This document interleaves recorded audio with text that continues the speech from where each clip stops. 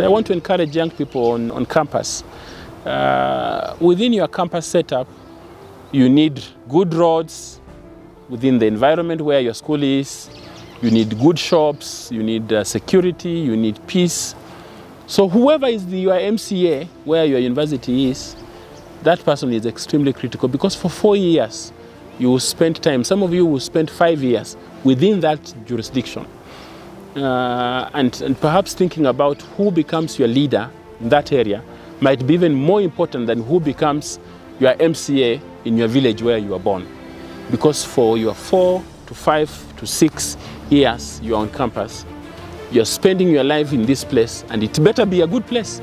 It better be habitable, have good roads, have water, mean security, and access to markets. So engage. If you don't engage, the rest of the people will elect for you people who are inaccessible and people who do not think about your welfare.